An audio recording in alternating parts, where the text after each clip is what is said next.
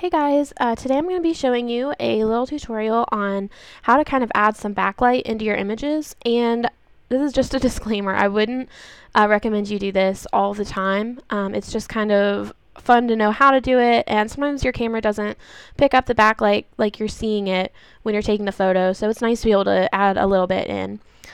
So I'm going to show you on this image that I took of Hannah Voiles. I'll show you how I took it from this to this.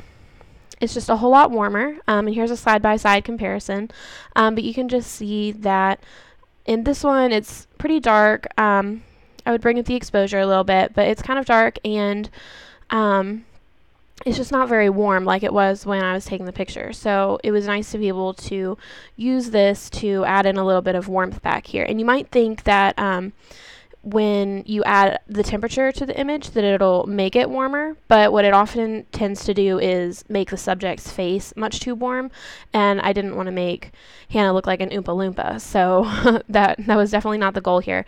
Okay, so what I did, this is what it looked like before I added the added the gradient to make the background warmer.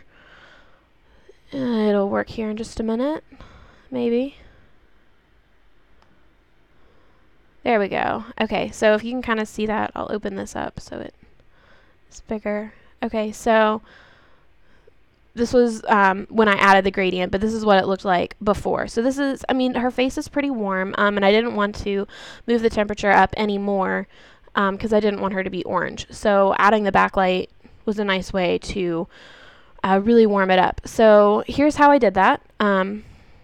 Let's see, we'll go over here to the gradient tool, and excuse me, the gradient tool, it just kind of looks like a little square with these little dots around it. So you'll click on it, and I already have a setting for it, but I'll show you how to do it if you don't have the setting. Okay, so make sure all of your settings are set to 0. You really don't need to use any of these settings. For the only one that you're going to use is this one called color.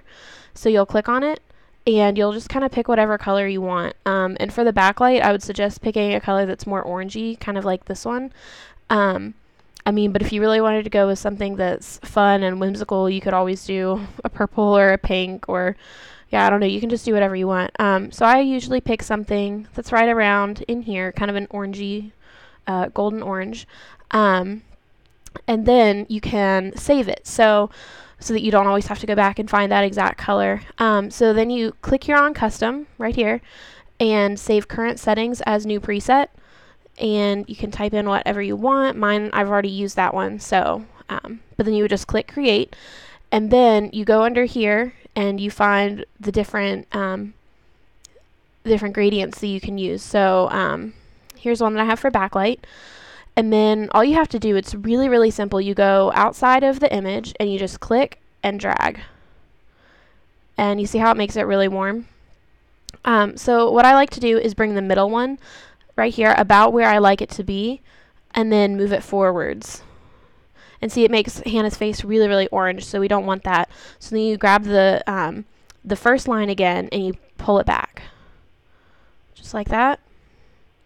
And it makes some nice rim lighting around her hair right here. And you can just keep doing that until you get the desired colors that you want. So yeah, it's just a kind of fun tool to play with that some people don't really know about. And again, you can just kind of play with it until you get what you want.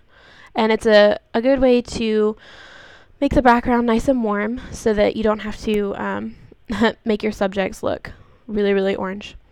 But anyway, I hope this helped some of you guys. Let me know in the comments if it did, and I hope you all have a great day.